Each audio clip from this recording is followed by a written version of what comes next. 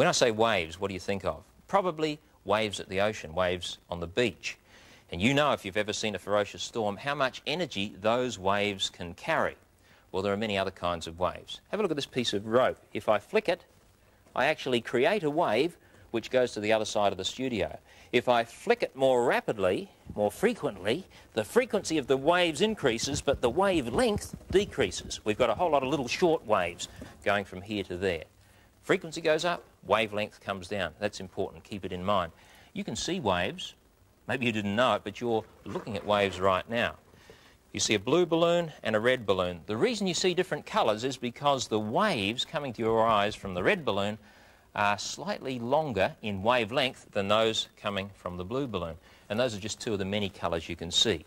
You know that if you take white light from the sun or from the lounge room lamp and pass it through a piece of glass, a triangular glass prism, you can split it up into the colours of the rainbow. That's called the spectrum. You may have noticed the same sort of thing if you have some crystal or glass ornaments at home. Shaft of light passes through them and you see little rainbows all over the place. Look, I can see one right there now. Can you see that? Red, orange, yellow, green, blue, indigo, violet. You can remember the names of the colours of the rainbow or the spectrum by thinking of a boy called Roy G. Biv. It's an easy little trick to remember those. Can we put those colours back together again? I'm glad you asked. I have here a little spinning top that I've made from a disc of cardboard with those colours on, nail through the centre. Watch what happens when I spin it. Right, the colours combine and we get a sort of a whitish colour as the colours combine. There are other ways of combining those colours. Come with me. We'll have a look at this screen and put on it a spot of red light, first of all, from one of the studio lamps.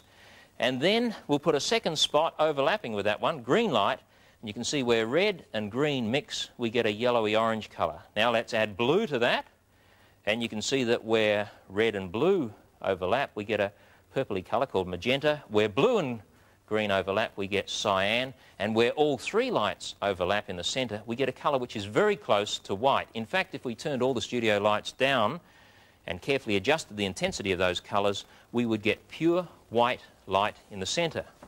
Well, white light and its constituent colours, that's just part of a whole range of waves.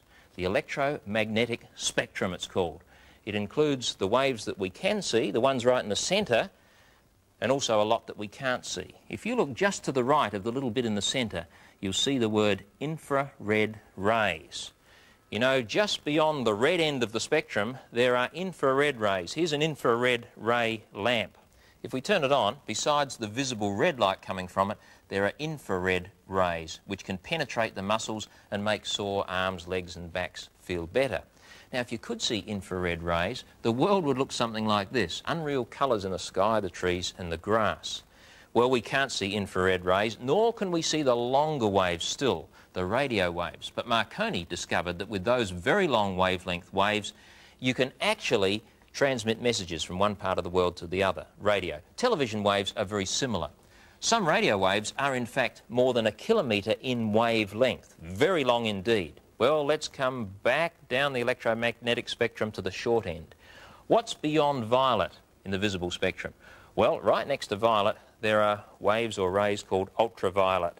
And from this lamp, we have some purple light coming, but also some invisible ultraviolet light. And it's that light coming from the sun which causes suntan and also sunburn. If we go shorter still, down to wavelengths that are so tiny, each wave is less than 1/1,000,000th of a millimetre in length, we come to the X-rays.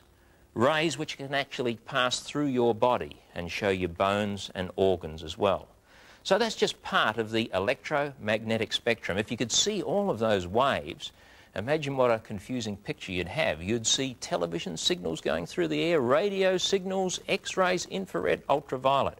I think it's probably better the way it is. I want to know. Curiosity.